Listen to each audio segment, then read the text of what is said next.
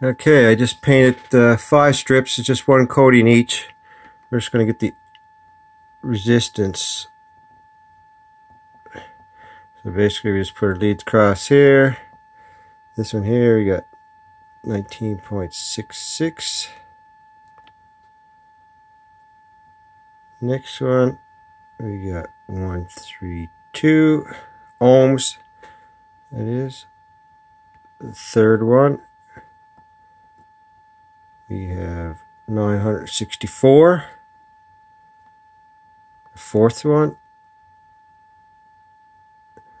we have 1132 ohms.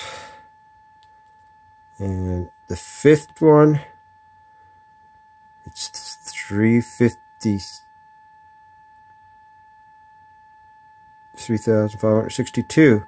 So basically, this here is just the brush that I use, depending on how much paint we put on.